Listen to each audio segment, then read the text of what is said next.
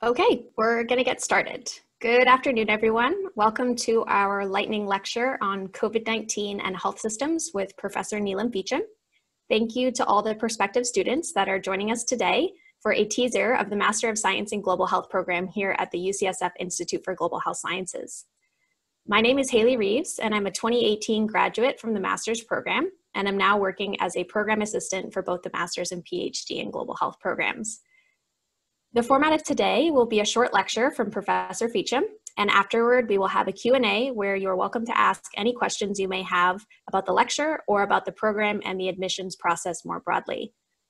Please feel free to post your questions in the Q&A function throughout the session.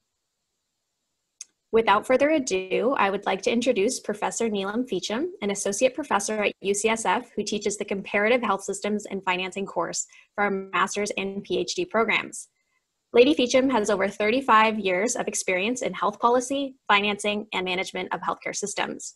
She has served in many roles, including as a senior health financing and policy advisor at the World Health Organization, founder and CEO of the Healthcare Redesign Group, senior vice president for global access and alliances, and more. Please join me in welcoming Professor Feachem. Thank you, Haley.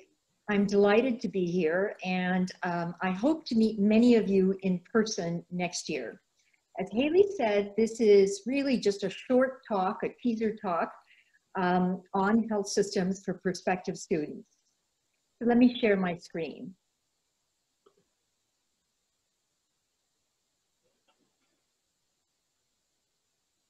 In this very brief talk, I'm going to give you a flavor of why health systems are so important and why they really underpin everything that we do in global health.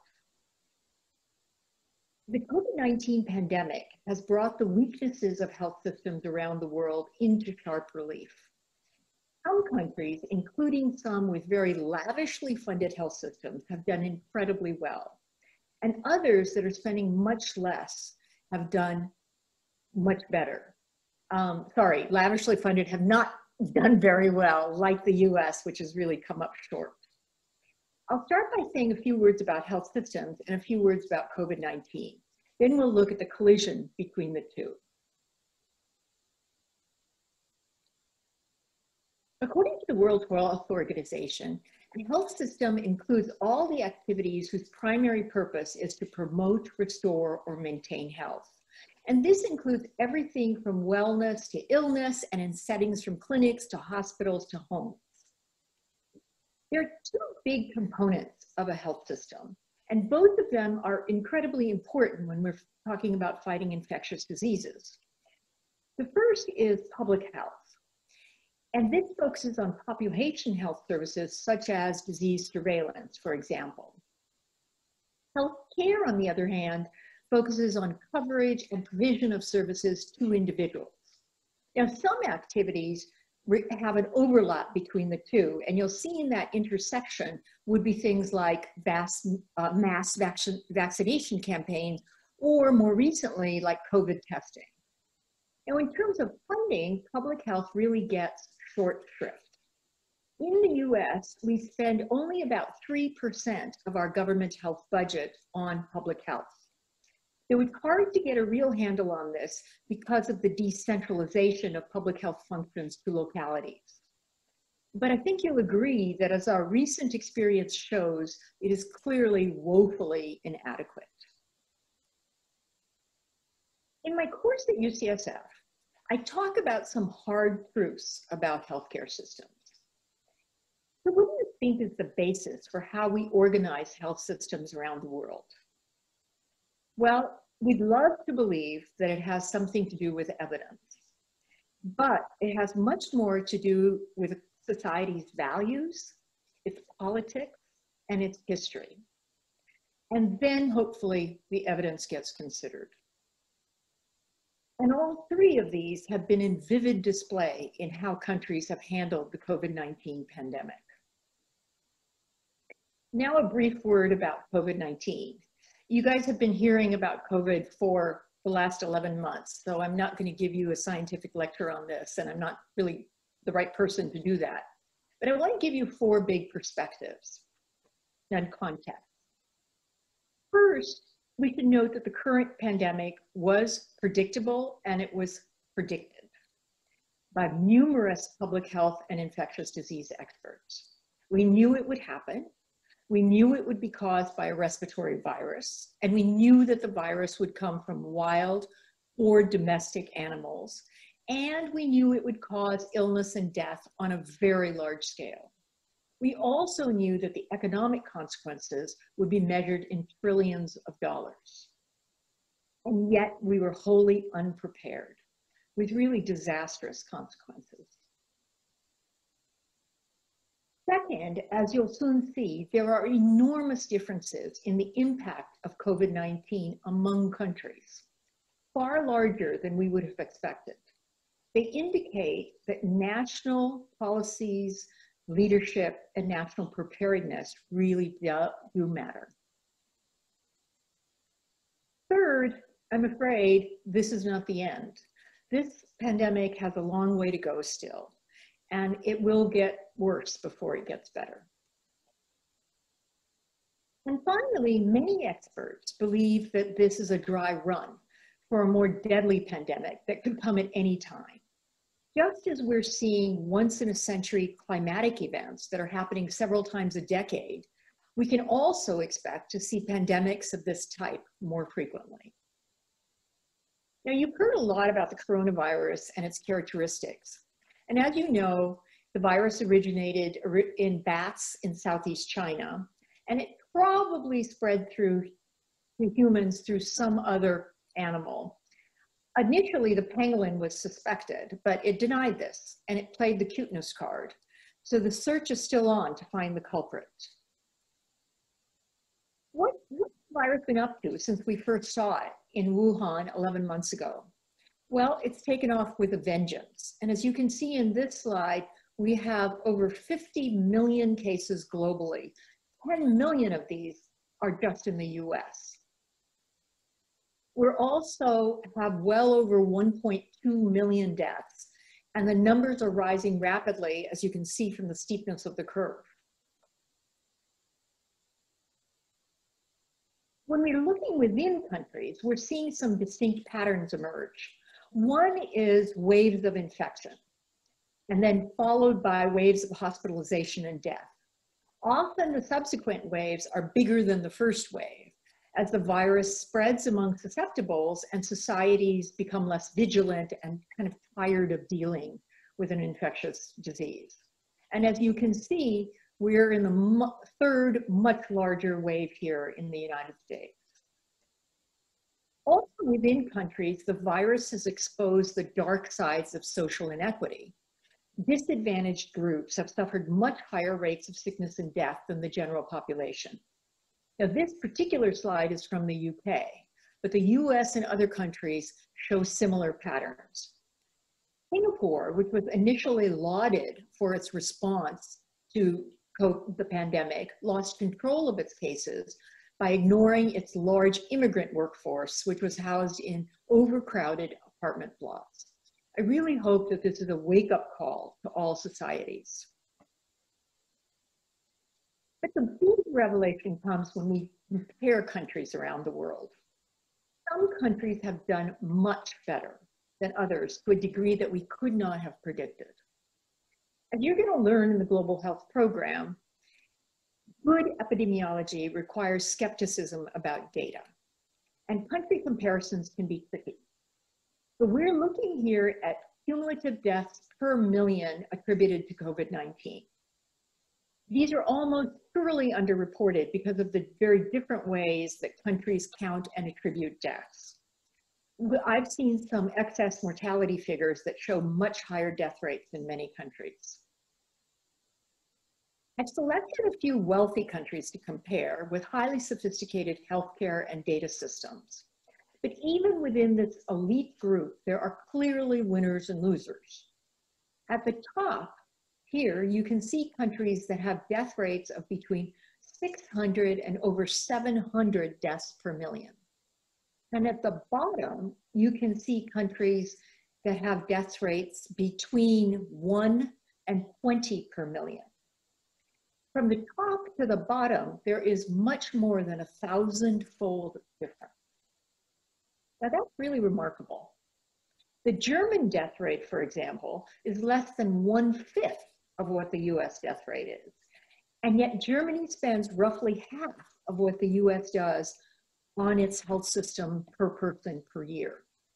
But look at Singapore here, which has a death rate that is less than 5 per million compared to ours with over 700 per million.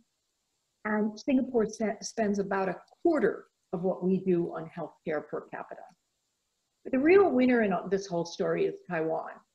Taiwan has a death rate of less than 1 death per million. Actually, the official number is 0.3.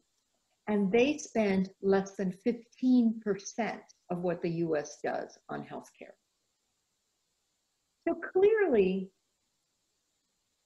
the amount of spending is not it does not account for these differences in mortality rates. So what does separate the winners from the losers?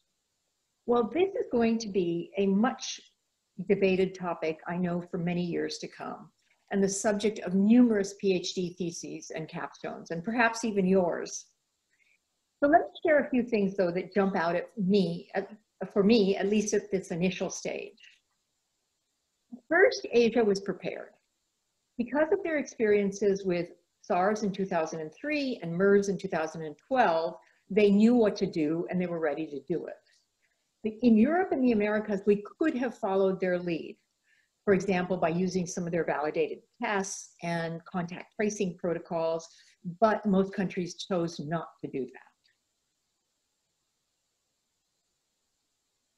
Second, the winners followed the 3 C's of good communication: clear, consistent, and scientifically correct messaging from politicians and public health agencies. And this generated trust among the population and increased compliance with public health policies. Third, countries that were more successful followed the time-honored public health protocol of test, trace, and isolate. They did it quickly and they executed on it very well.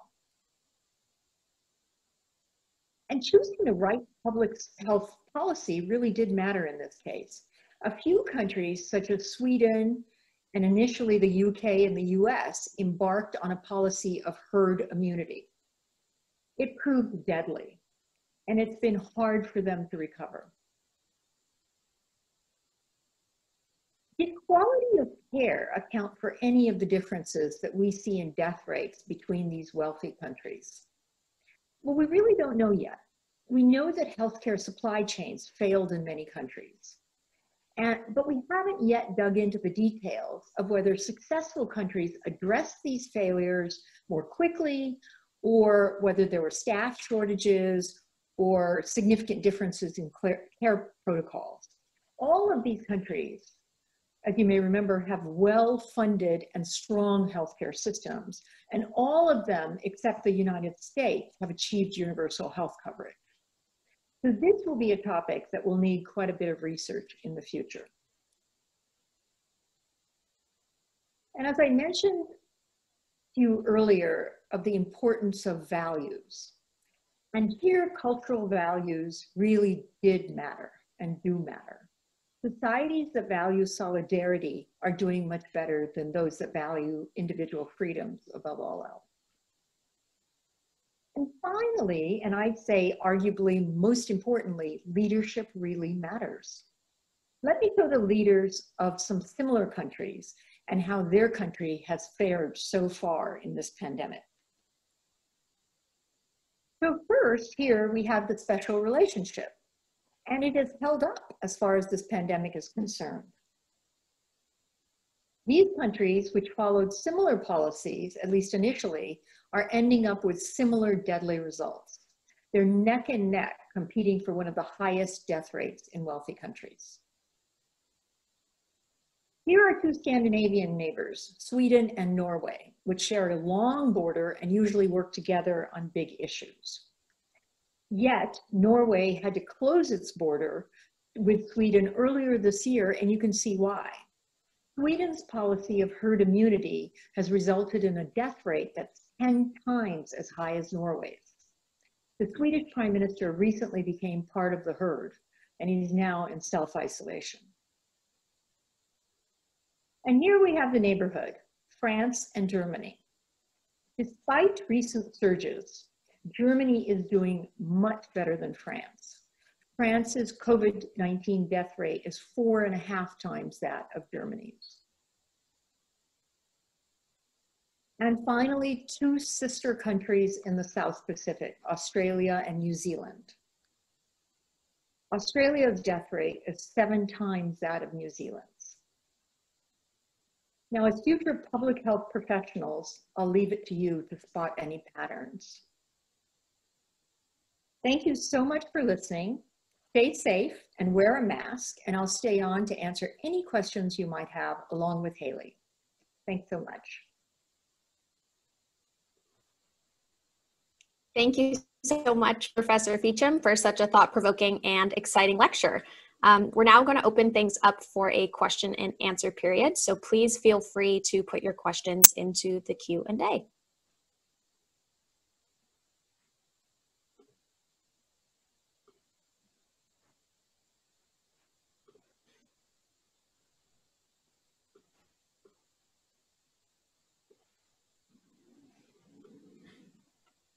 I saw some great comments. One is that it looks like women are great leaders, and indeed they are. They definitely are. Okay, so then the next question is, do you see education level impacting or having a role in determining success in combating the virus? If so, how so? I guess I'm not sure whether you mean the educational level of the entire population, or I'm not sure what you mean by that, because I think we can also, if I had shown you some middle income countries and lower income countries that actually probably overall have less educational achievement than these wealthy countries, you would see that they may have done much better in the pandemic than some wealthy countries have. Okay, next question is, early on in your talk, you said you knew the pandemic was coming. What was the evidence? Well, infectious disease experts have known that the pandemic is coming for a long time. And they have been predicting it, and there's a number of articles that have come out and several books that came out about the coming pandemic. And what they've been looking at is several factors, but one of them is the density of individuals living with animals and how viruses are jumping from animals to humans because of this close relationship. And there are a number of other things as well. But I can certainly offline suggest some books for you to read on that. Great, thank you so much. We have a question from Dr. Sepulveda. Do you agree with me that women are better leaders than populist nativist men? Absolutely, Dr. Sepulveda. I agree with you. And I think my little dyads hopefully showed that really well. Absolutely, thanks so much. Okay, with the new administration in the US, how do you see the virus attack plan changing in the next year? Well, I think we're going to see much more of a focus on tried and true public health policies. You know, you may have read from some of the UCSF experts on COVID who have reviewed the Biden plan and have really given it a thumbs up on how well it will control the virus. Great. Could you expand on the low death rates in African countries, which mostly have low healthcare spending and weaker healthcare systems?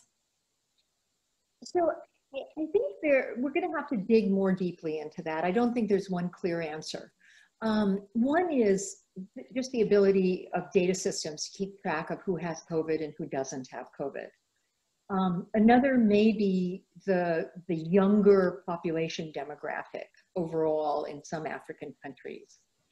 And I think a third that I would reflect on is that African countries, just like many low-income countries, have been used to dealing with infectious diseases and epidemics.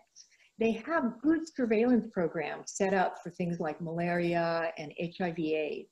And I think some of them put those good public health surveillance programs to use early in identifying people who were infected and bringing them testing and taking them to isolation. So I think just the experience with public health infrastructure and using that infrastructure has been helpful as well.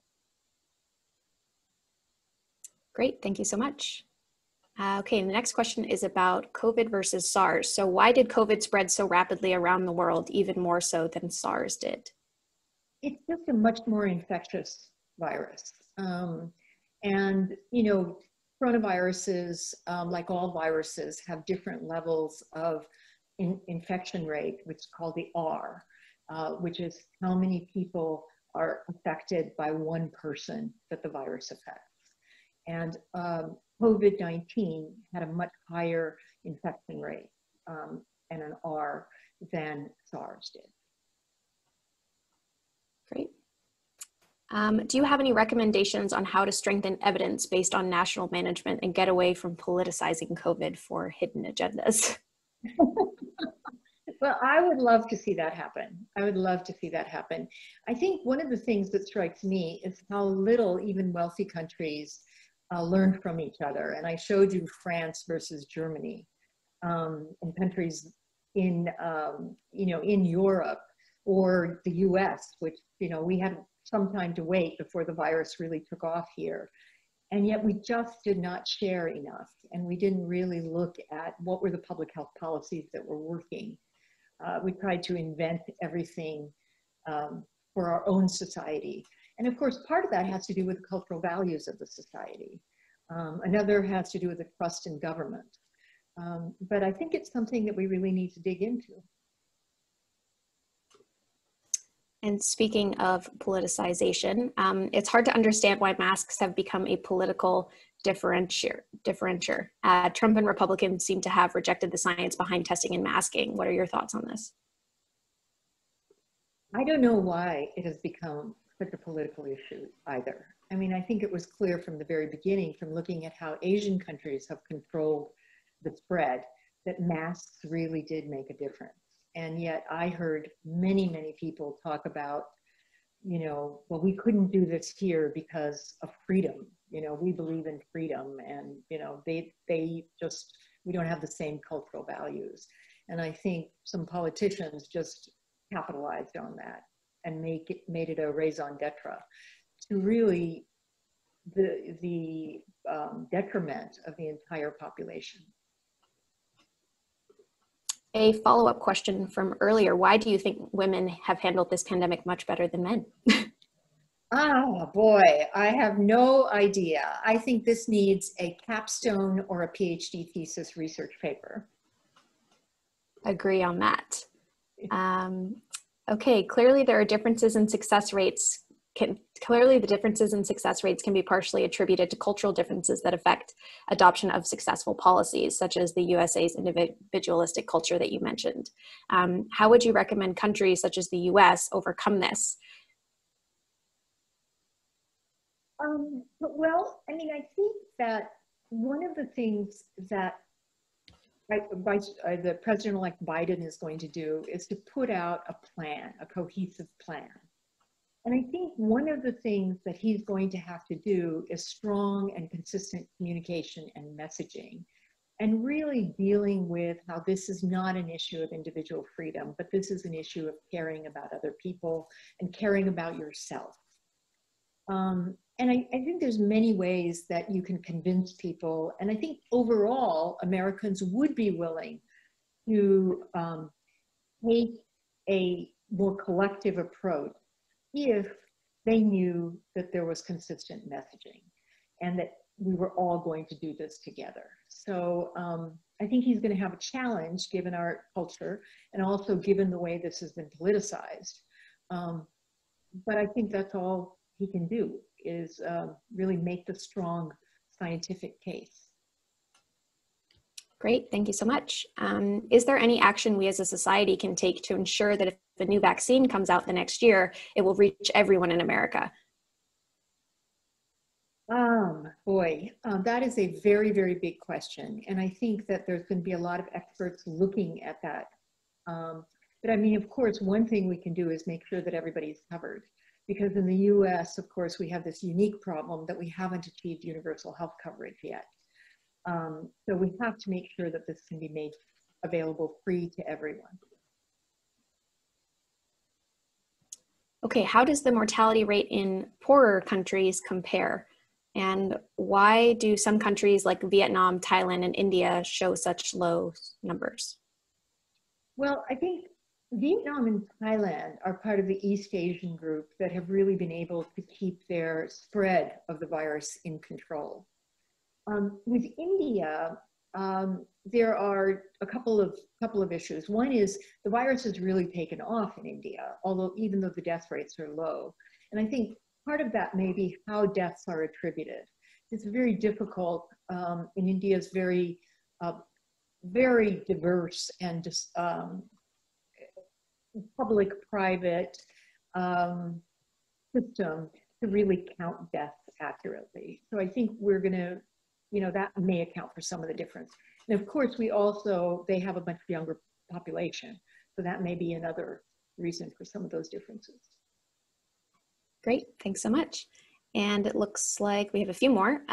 Thanks so much for answering all these questions, Professor Feachem. How have differences in economic and societal systems played into differences in COVID outcomes? For example, capitalism versus socialism versus more autocratic societies. Well, definitely if you think of socialism as universal health coverage, then it's been a very important factor. And you can see in some of the European countries that have done very well that has played a big difference. But I don't think we can see big differences just based on that, because I showed you countries that you could consider having good universal health coverage and socialist systems like the UK doing much worse than Germany. So I don't know if I can really make any comparisons between capitalism versus socialism. I do think that countries that have stronger political systems that can take quick action have been able to do better. And I say that but I don't want to imply that Asian countries that have done better are autocratic systems. I mean, we see many democratic Asian countries having done better. But one of the things they did after they dealt with SARS and MERS is that they put into place emergency preparedness protocols that were immediately activated when COVID-19 became a pandemic. And they were able to then take what we would consider national security kinds of actions, like requiring people to wear masks, like surveillance in terms of cell phones and tracking of cases. Great, thank you so much. It looks like we just have about 1 minute left. So I just want to give everybody a reminder that the deadline for the master's application for the priority deadline is December 1st, and then the regular deadline is February 15th. And please feel free to visit our website to see all of the different requirements for application, a few of which are listed here. I just want to say again, thank you so much to Professor Feachem for such a great talk today. It was really nice to hear from you, and it was really interesting. So thank you so much. Thank you so much.